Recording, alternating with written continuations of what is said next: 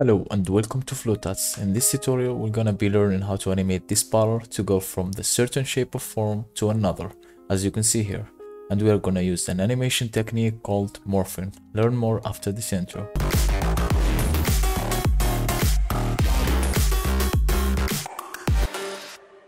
Before we start, let me first give you an idea about morphing animation for those who are new or beginners.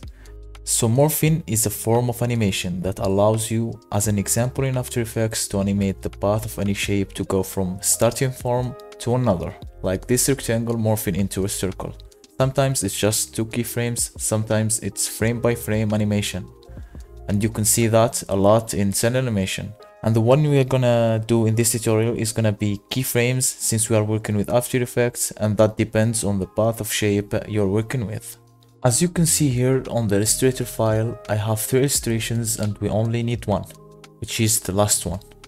But for my workflow, I always tend to do this way, where I have multiple illustrations so I can have a clear idea about what the end result will look like, and the transformation between the first state of the illustration to the end result.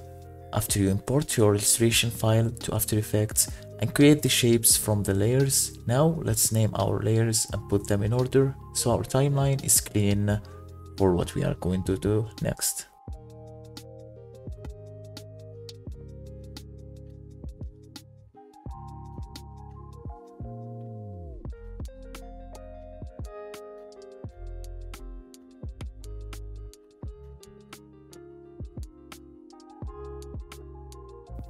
Now that we have everything set up, the first thing we're gonna start with is the bottle itself and the cap, so let's solo both of them by clicking on this box right here. Let's reveal the path of both of these shapes, I mean the bottle one, by searching on the search box for path. This will reveal it. Now let's start keyframing the path of the bottle by first adding 9 keyframes. These keyframes will gonna drive the entire animation. Let's first add a keyframe at the start and another one 12 frames forward.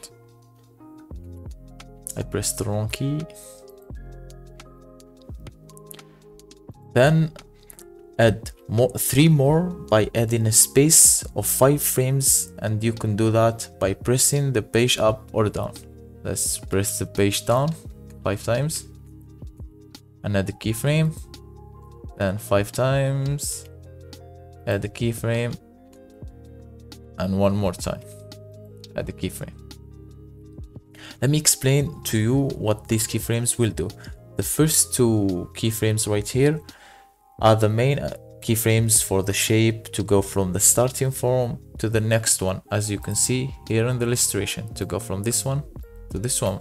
And the other 3 keyframes right here is just to add what we call overlapping, that will give our animation some form of life, in this case by bouncing. It gives it bouncing. Now let's move 12 frames after this one. 1, 2, 3, 4, 5, 6, 7, 8, 9, 10, 11, 12, and add another keyframe for the last state of our illustration. So this will be going from this state to the final one. Now let's do the same thing and move forward 5 frames, add the keyframe, another 5 keyframes, and add the keyframe, another 5 keyframes, and add a keyframe. And for these 3 last keyframes, it's just for the overlapping effect, as I explained before. For the bar cap, we're just gonna be animating the position that will follow the path of the bar. We're not gonna do this now, we're gonna do it after we animate our shape. So we animate the position properly, so it not have like space between them. They need to have the same graph animation. Now let's animate the change of these keyframes by moving the shape using the pen tool. Now let's go to the start. At the start, we want our shape to be at the state 1, as you can see the illustration right here. So let's select the pen tool and go to the first keyframe. Let's select our point right here and drag them to the bar until they snap right here. Now let's drag only these ones in the top and drag them until they align with the other ones. Now we have our first state of the shape. Now let's go to the other keyframe and do the same thing.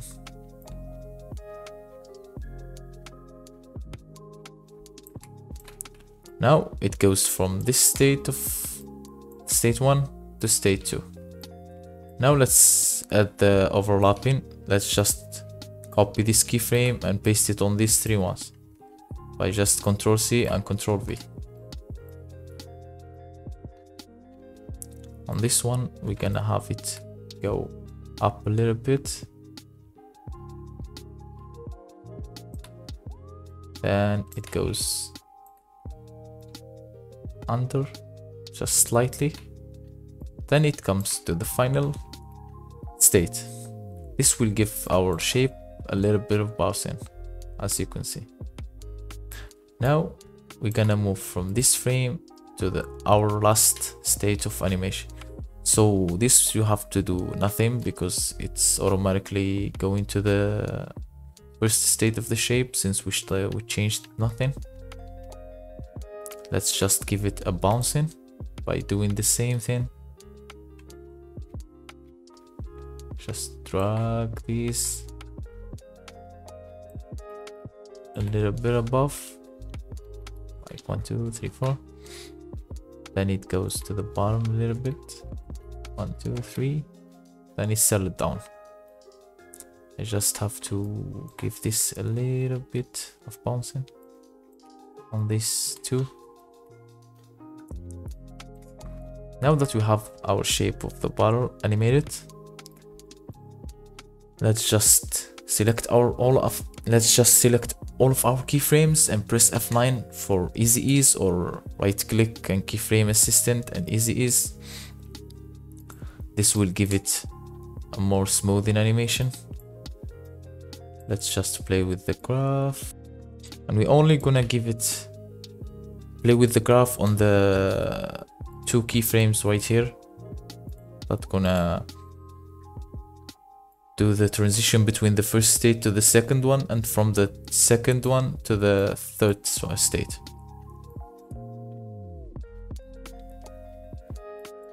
Now we have a smooth animation.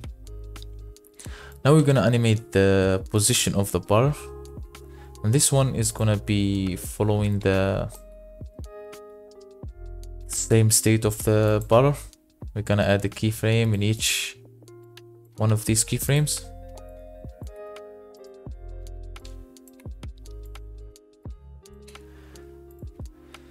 Like so.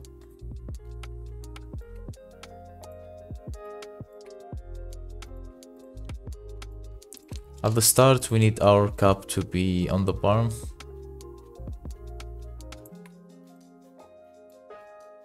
On here, we need it to be right here. It just follow the bar, nothing special.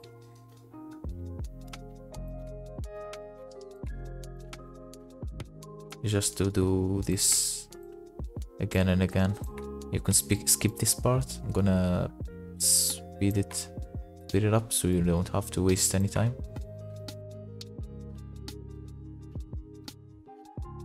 And it's settled down. If we keep it that way without easing, it's not gonna follow the same animation of the bar. Even if we ease them, it's not gonna do anything. We have to give it the same graph of our bar shape. So we're gonna drag this like this and like this. This is gonna be making the bar cap to stick to the bar animation. Now that we have our bar animated and also the cap, now let's move on to the wave. For the wave, we have to remove these ones and recreate them. So what we're gonna do is just create a shape like so, change the color. Let's make it centered and move it down a little bit. Let me reduce the opacity so we know what we're gonna do. Then go to effects and presets and search for wave warp. Apply that to your shape. Then you can play with the settings. We're gonna have this like 250 and this 240. I'm gonna have this for 500. Let's move it a little bit down so it fits our illustration, like so. We're gonna have the speed on 0.5 so it's not fast and smooth. Now we had our first wave. Let's just duplicate it and give the direction and make the direction -90 and the phase to 180. So that will reverse the animation. Now let's bring the opacity up again to 100 and change the colors. This one is gonna be the darker one, and for this it's gonna be the light one in the front. Now we can delete the original waves so we don't need them anymore. Then we can add an effect called State Med and apply it to our wave so it only appears inside of the bar. We're gonna change the mate to bar. Same thing goes to this wave. Now it doesn't show up, only on the bar. Then we're gonna animate the position. Gonna add 3 keyframes for this one. One in the start, one in the first second, and the last second right here. On the start, we need these shape to disappear, so we're gonna drag them down below. Then we're gonna drag them on the second one, so they only appear on the bottom of the bar. And at the end, they're gonna just go to the final result. Let's easy ease these keyframes and play with the graph so it's smooth. We don't need the linear animation. We need to play with the graph to gives it like a build-up animation, then it slows down, then it goes to build animation, then it slows down.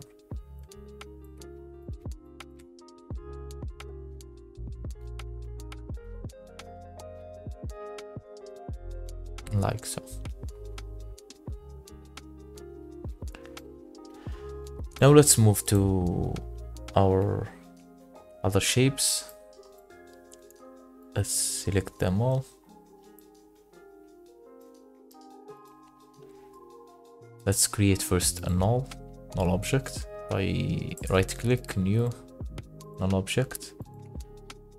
And then we're gonna parent all these layers to the null. Then we're gonna animate the position of the null to go from the state of the second, to go from the second state to the third one, where it reveals the details of the bar.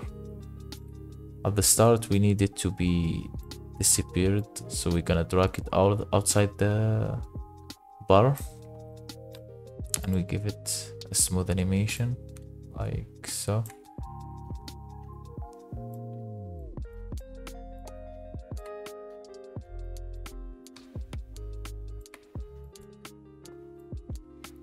Now let's add a set mate again to these so they only appear inside the bar.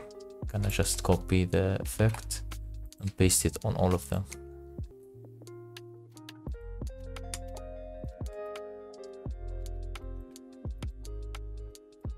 Let me fix the animation here a little bit so it's more smoother. Then we're gonna animate this lightning effect right here, so it's not just going from the left to the right.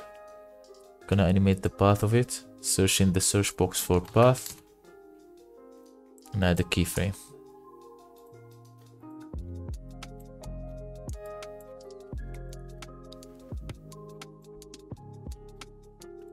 At the start, we need these to be going from the side, left side, right side, left side to the right side.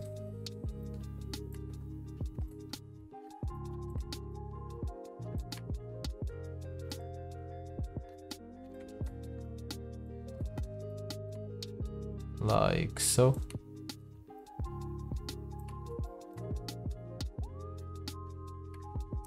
Doesn't have to be perfect. Just to give the illusion of the bar rotating. Now that we have everything done, let's create a shape line here on the top.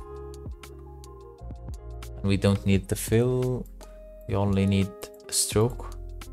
So we're gonna give it like a 5 thickness and make it darker. Then we're gonna add a repeater and make like 7 10 copies. Let me make the color brighter so I can see what I'm doing. Yep. Then we're gonna center it to the cup. And I'm gonna give it a rotation. It's gonna be a fake rotation because we're only gonna move the position of it to go from the left side to the right.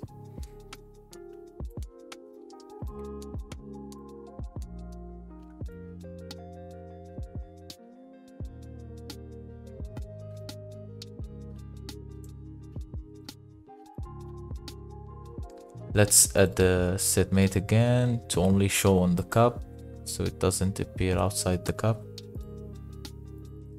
And we can fix this line at the end here by just going to the repeater and mess with position.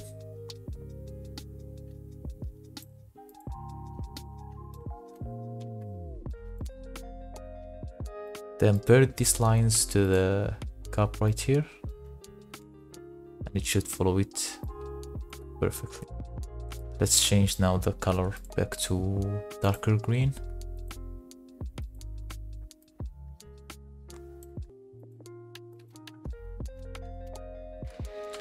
Now what I like to do is just add an adjustment layer and add an effect called posterize time and change the frame rate to 12.